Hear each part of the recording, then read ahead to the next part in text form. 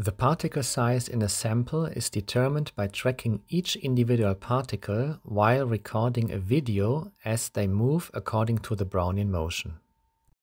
Since the ZetaView instrument detects, localizes and tracks each particle in the field of view, the software can quantify the average mean square displacement per time interval and determines a diffusion coefficient for each individual particle. The diffusion coefficient of each individual particle is taken into the Stokes-Einstein equation.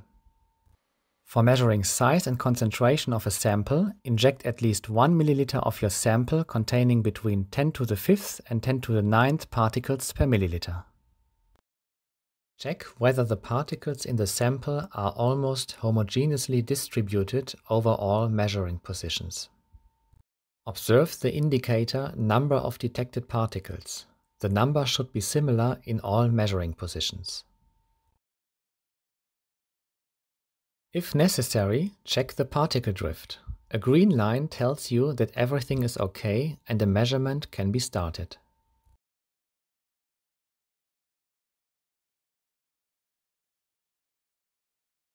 Next, set the sensitivity and the shutter according to your requirements.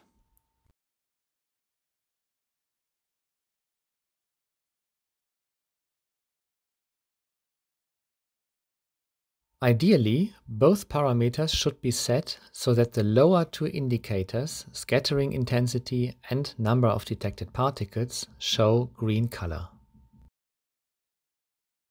If the sample is diluted, enter the dilution factor.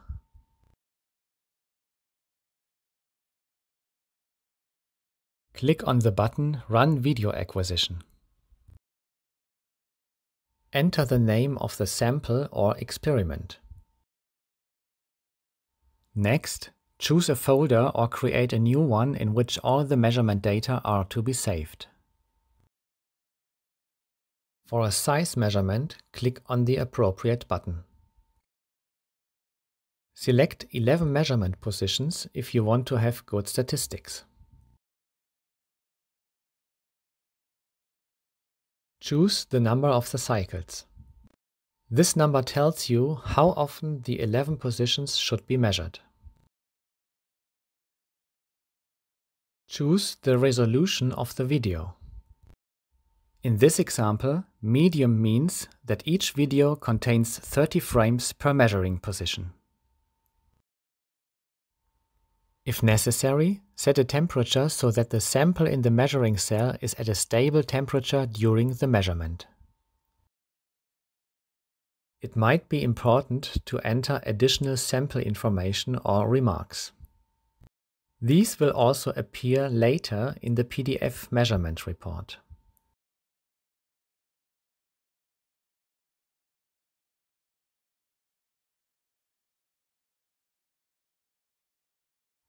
Start the measurement by clicking OK.